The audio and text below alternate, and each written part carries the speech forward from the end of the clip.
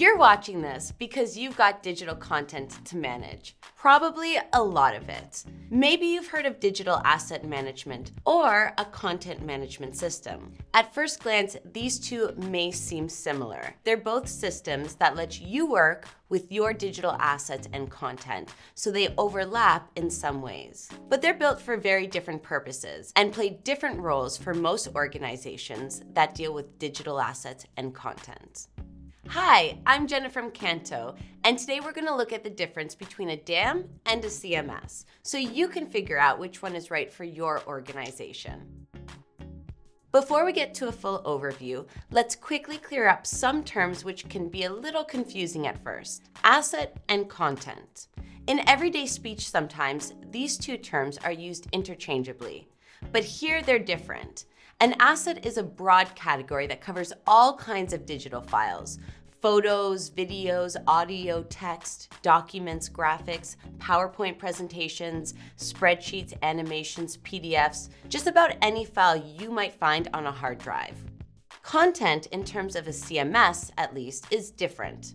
In the absolute simplest terms, it is website content. Things like text and visuals arranged into pages so that it can live on a website. Those pages and what's displayed on them are the kind of content a CMS manages. So these two are related because assets from a DAM can be used to build content in a CMS. Let's take a look at how each system works and what it does best.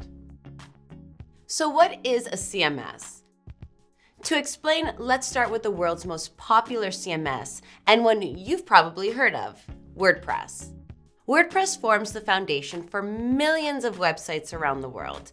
It's estimated to be behind more than 30% of all internet sites. You can, of course, build a website from scratch without a CMS, but you would need to code every part yourself, and every small change would require more coding. A CMS offers a more user-friendly environment to build your website.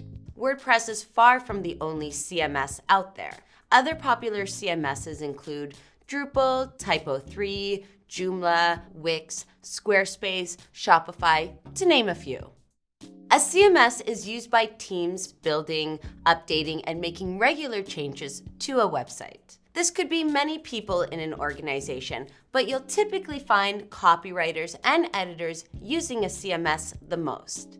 A CMS is great for building blogs, portfolios, forums, e-commerce stores, and just about any website where content is regularly updated. So what's a DAM? A DAM acts as a central repository for an organization's digital assets. Assets like images, graphics, documents, presentations, and visual brand material like logos or word marks. A DAM keeps all of your assets in one place, organized, searchable, and up to date.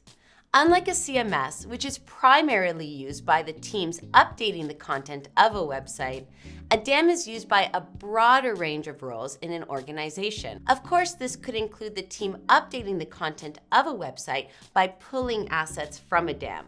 But this could also include, for example, a team working on a banner for a conference who needs logos and graphics, the HR or legal departments who need new letterhead, officially approved documents, or reference material, graphic designers who need to collaborate with photographers on a new catalog.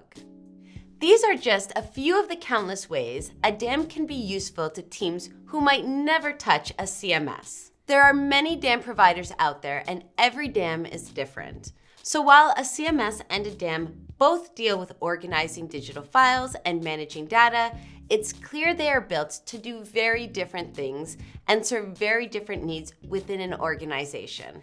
That's why a CMS and a DAM work best as a complementary part of your organization's tech stack. Please like and subscribe if you found this video helpful.